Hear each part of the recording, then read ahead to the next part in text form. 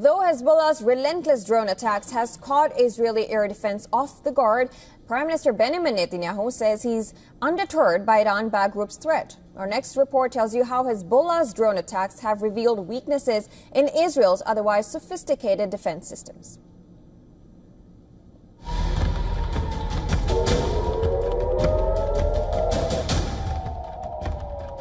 Amid the escalating Israel-Hezbollah war, more drones are slipping past Israeli defense systems.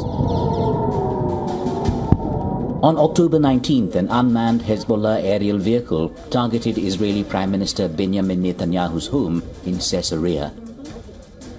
It was the first time Netanyahu was directly targeted since the war began. Reports indicate Hezbollah had used the Iran-developed Shahed-107 drone for the attack. Described as an explosive and reconnaissance unmanned aerial vehicle, the Shahed-107 is possibly fitted with live streaming capabilities, allowing the operator to identify targets in real time.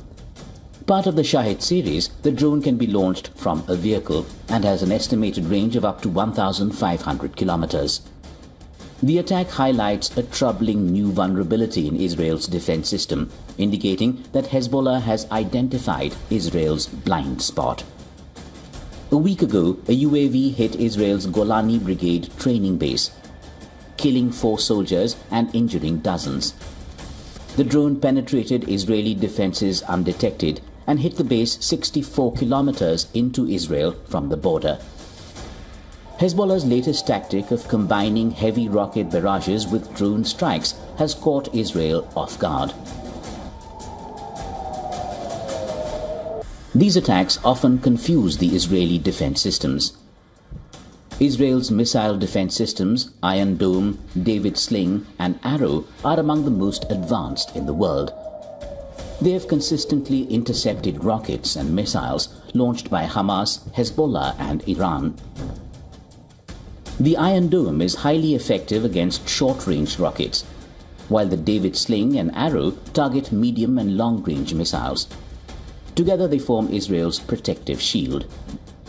The US-supplied THAAD system, designed to defend against long-range missile threats, is also ineffective against these low-flying UAVs.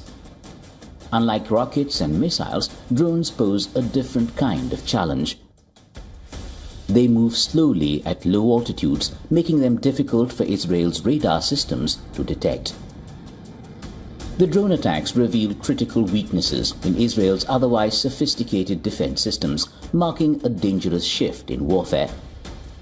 It's more worrying for Israel, as Iran has one of the best arsenals of drones. And more than Hezbollah perhaps, it's the fear of Iranian reprisal that is leaving Israel and its allies worried. Bureau Report, WION World is One.